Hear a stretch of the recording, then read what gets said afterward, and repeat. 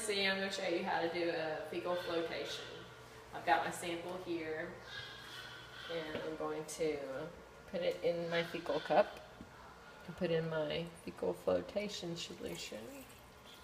Put about halfway and then get it all off the stick. Okay. Put it in the sink.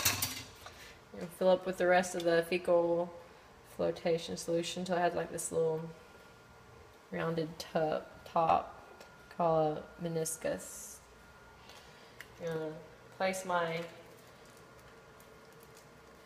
cover slip on top. That's going to catch any eggs that are floating.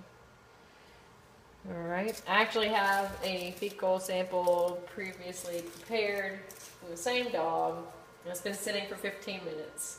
So I'm going to go ahead and take a slide, take this cover slip off, and place it on the slide.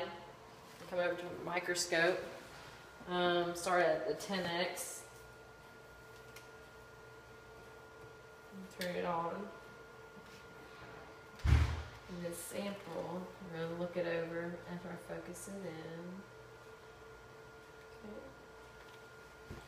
I'm looking for is any type of eggs, possibly any parasites that could be floating.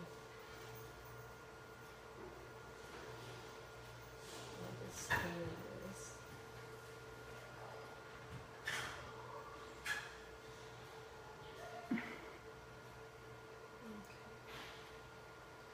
Alright, I don't see any eggs, so this fecal would be negative because there are no eggs present.